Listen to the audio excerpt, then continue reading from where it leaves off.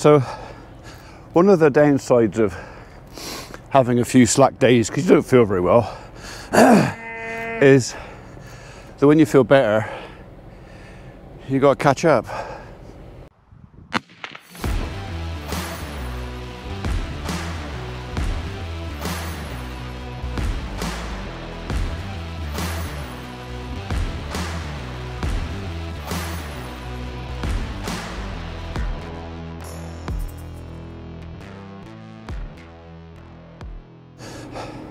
Anyway, morning world, welcome to Wednesday 7th of December. That's got to be cleaned out, that's got to be cleaned out, they got to be cleaned out in there. Yes, the cows are gone, I've already chucked them out in the yard at the back. Yes, the CLAAS is already out as well. I kind of started without you because I wanted to get a start on it. So I've already been around the back of the shed and moved our chain harrows around the front, just so I want to go over them. And in doing that, realised that when the guys from CLAAS Western took my old topper, the top link pin for the chain arrows was in it, and it's a special pin with washers. So I can remake one, I just need to find some really big washers. So yeah, I had intended to go chain arrow today. That might put the koi bosh on it. Anyway, next job, the guys are using the skid steer for a minute, so I'm gonna just put our big Marshall hay trailer on.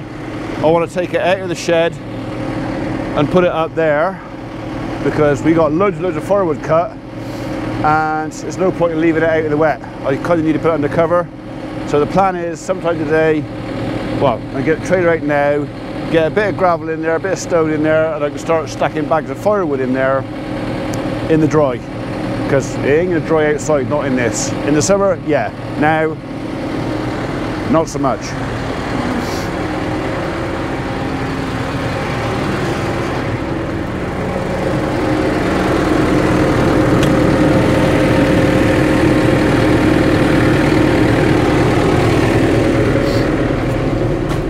No grab handle on the right hand side. Well, unless you count the door. Anyway, I had to go through my lesson yesterday on how to use the pickup hitch again. James did tell me when he delivered the tractor, but then I forgot. But basically, you have to, I'll start from the beginning. So to use the hydraulics on this thing, you need to wake them up and then unlock them, and then using that switch there, decide on which service you want. So green on there is loader, which operates this. Okay, but press it again and we're going over to blue and brown. So right, and on the pickup hitch, that's these guys. So this is up and down, up, down. I would show you, but that means getting out the tractor and going down there. And then for the pickup drawbar extension, F3, that might be the wrong way. That sounded more like it. All right, I'll put the camera outside and you can see what that does. All right, just so you know. I'll put it back in first. You can hear it, can't you? Right, you can't see me, but I promise you I'm back in the cab. We'll come a little bit nearer. Yes, I know the handbrake's on. And we'll drop the link arms down a bit lower.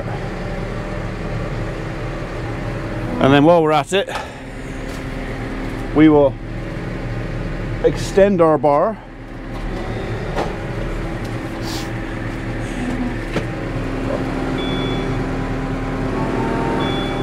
Okay, so I can't actually see that from the cab very well. I'm just going to adjust the mirror.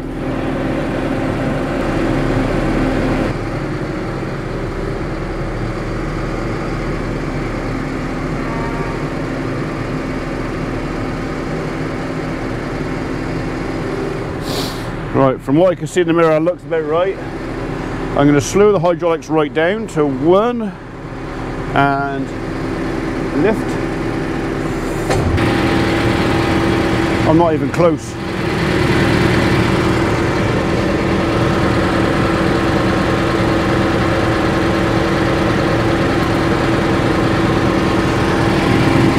So from the mirror up there, I can see that.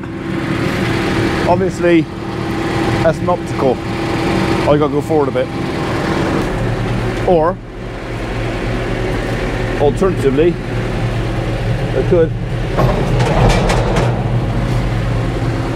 I don't actually know what happened then, because I can't see in the mirror. Oh, I missed it.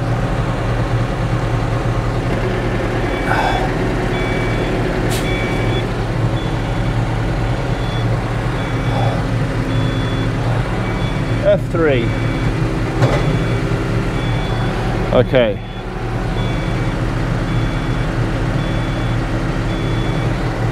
Is that it? F1.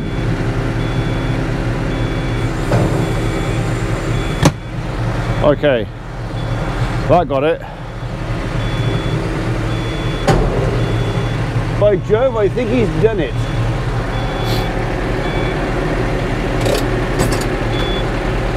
Now I made that look really difficult, really tricky, really complicated, but once I've done that 10 times, that would be really easy. Okay.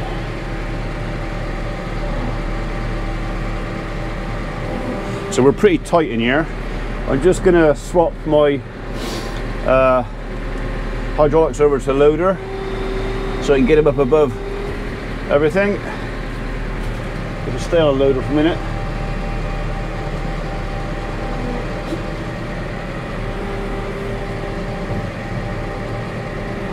That is tight in there.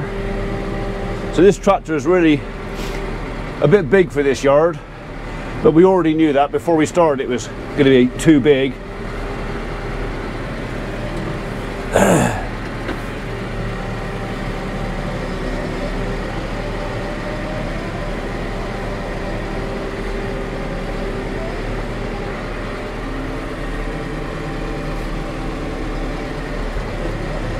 So just making sure the loader's going to clear the barn roof. Okay.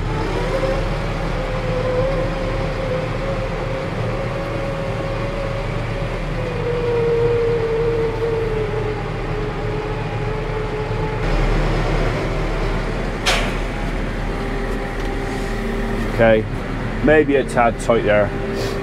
My excuse is this tractor's half as big again as what I'm used to. Alright, it's a good excuse. And of course the bloke who put the hurdles against the wall there didn't stack them very tidy.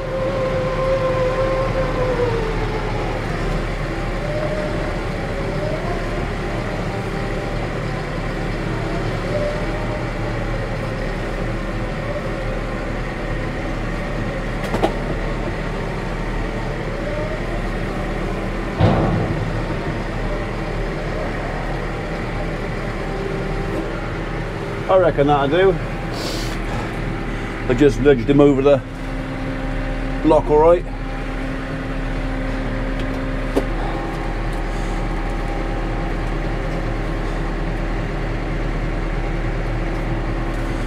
And you're on that, so flick you over to that, F3.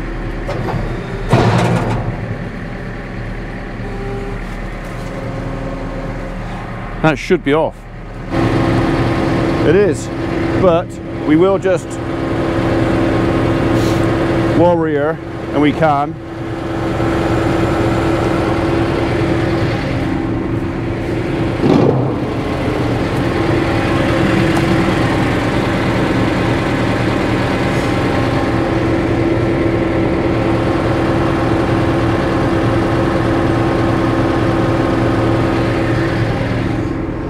and just make sure those wheels are chopped. I don't like putting the brake on because they tend to seize. No, I'm going to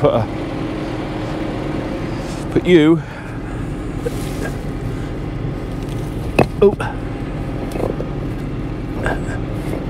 under there.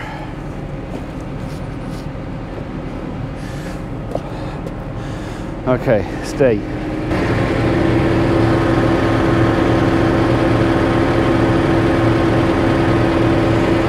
Sorted.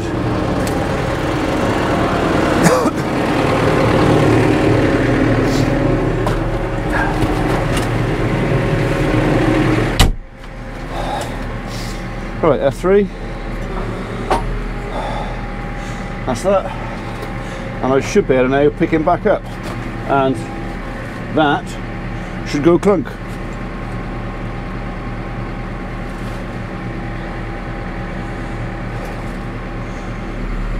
There we go. There you go, clunk. And then what we'll do, we'll just, where is it? There. If I turn that down, let's see this blue line there. That means he's right the way up. So this is the height of the arms. At the moment he's on constant pumping to lift the pickup pitch. We don't want that.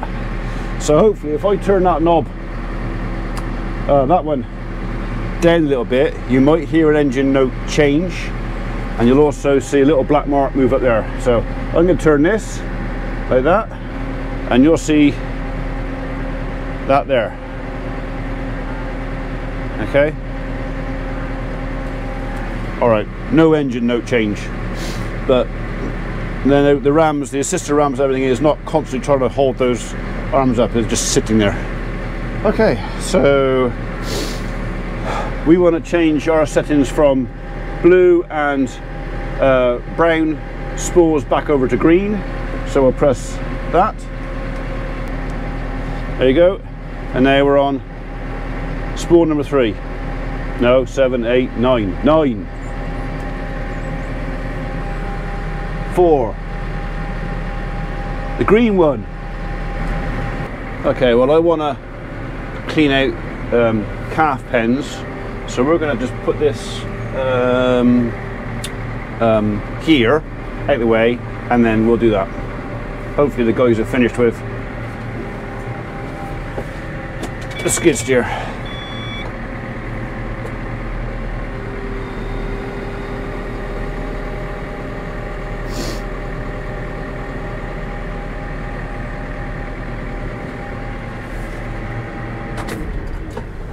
That's that job done.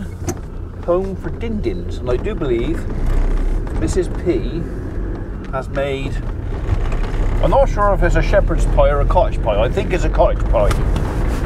So if you want to know what the difference is, a shepherd's pie is made with lamb and a cottage pie is made with beef, or at least that's how it works in our house. Alright, shepherd's pie lamb, cottage pie beef, and guess what, we got both. I got minced beef and minced lamb. Could be either. I'm going on cottage. We got more of that.